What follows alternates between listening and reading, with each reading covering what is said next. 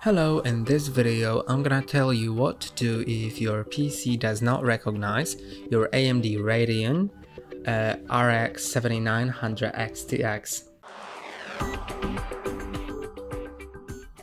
So if your PC does not recognize the card, if you plug in your monitor to the graphics card and it doesn't work, then you should, if you have an option to plug it into your motherboard, then you should try it out to see if you can just use the computer, because we're gonna need to use it in order to install the drivers for the card.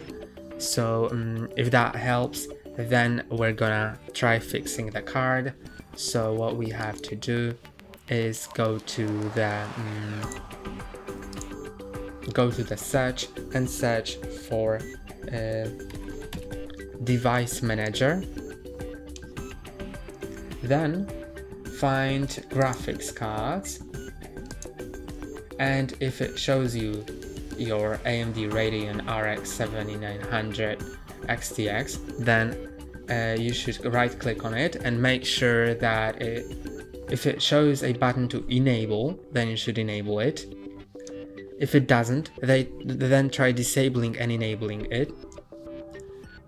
You may also need to click on update the driver and search for drivers automatically on the internet. If it still does not help, by the way, to check if it helps, you just need to replug your monitor from the motherboard into your card and then check if it works.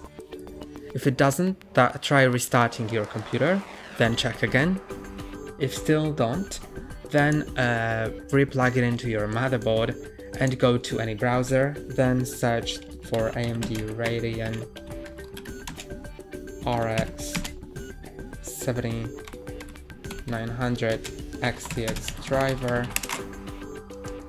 Then you should just go to the AMD.com website, drivers and support, then select your OS version, and you may select honestly anything. You can select the Adrenaline version of the AMD software, or auto detect and install, which I personally prefer, because I can just download it and it'll automatically detect what has to be installed. So I would install that option. Then you can try installing it, and after that you can replug your cable into the graphics card and see it should be working now.